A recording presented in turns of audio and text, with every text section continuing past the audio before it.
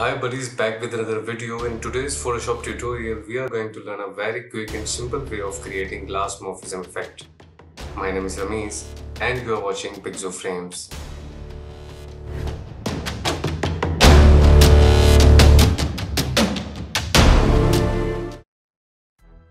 We are working on this image that's downloaded from unsplash.com. Link is given in the description. Firstly, convert the background layer to smart object. Create a new layer and select Rectangle tool. Draw a rectangle and make sharp corners round it. Hold Ctrl key and click on the thumbnail of the rectangle tool. Our shape will be selected. Now click on the layer 0, that's a photo.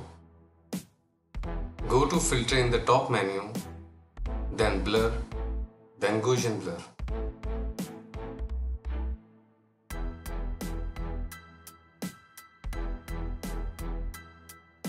Right click on the rectangle layer and go to blending options.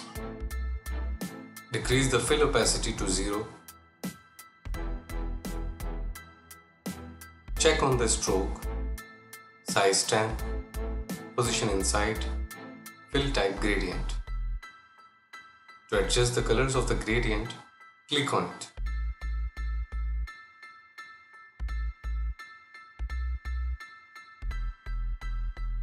We are taking those two colors that are in maximum quantity in the image.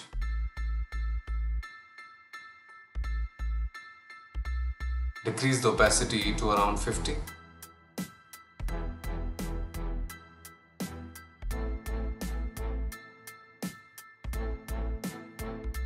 Check on the gradient overlay. Blend mode normal. Decrease the opacity to around 30 to 35. Click on the gradient and decrease the opacity of stops to around 30.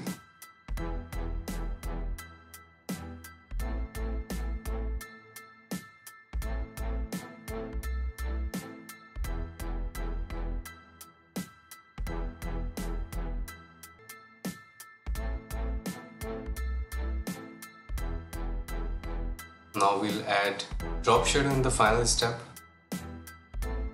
Blend mode normal, opacity 35, angle 30, distance 8, spread 7, size 59 and hit OK.